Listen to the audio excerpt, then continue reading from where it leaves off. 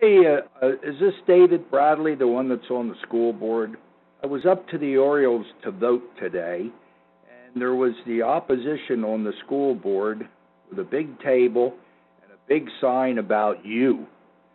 So I went over to him and I says, what's going on here? I says, I thought we were going to build these schools with no taxes, but now the school is in debt $2.8 million.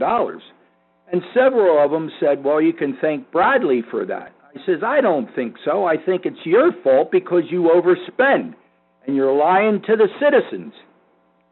So anyway, I voted for the other group, but I don't know if this is the right Bradley or not, but I think you should know. I don't think they should have any right with a sign with your name on up there where you go in to vote. And I said, thank God for Bradley. There should be more like him. Okay, if you got any questions, you can call me 5